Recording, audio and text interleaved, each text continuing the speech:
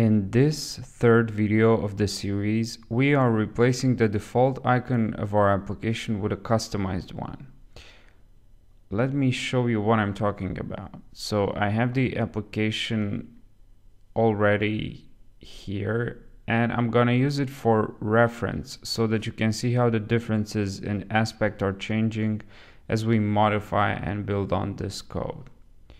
So here's the default feather-like icon that's in the title of our application. So this is the default Tkinter icon, but since we're building a voice search application, this doesn't make sense. So let's add a bit of a personal touch to it. What I'm going to be using is an icon or an image of a microphone, and the extension of the custom icon has to be .ico or .ico.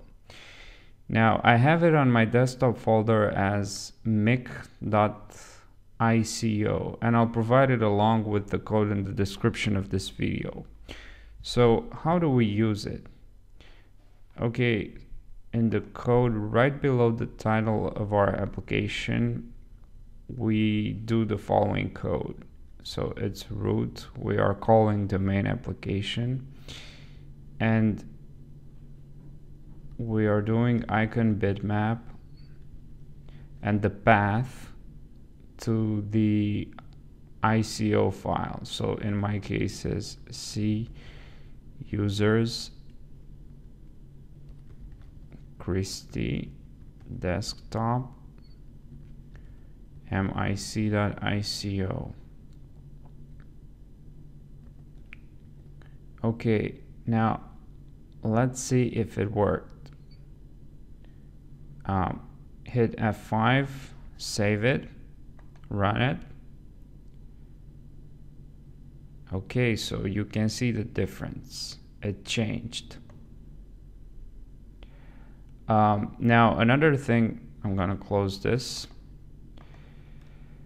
Another thing or aspect of the GUI that we want to improve is the style of the widgets. Right now, as you can see it over here, it has the default style that's in Tkinter. Now, if you check the documentation of Tkinter, and most specifically the styles available for the themed TK or TTK, you'll see there are quite a few. And the one that I want to use here is the Windows native or Win native theme. So how do we do this? First, we have to define a style by doing, let's just do it over here. So style equals, we are calling the themed TK style. So we have a style instance over here. And then the style that we're gonna select, or the theme, better said, the theme is theme use, and I said we want to use Win native. And let's see how this turns out. Once again, hit F5, save and run. And you may not notice, but there is actually a difference in the widgets.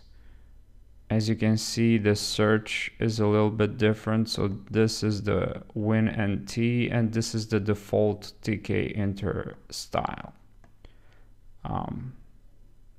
So I say this one looks better, and this is the one that we're gonna go with.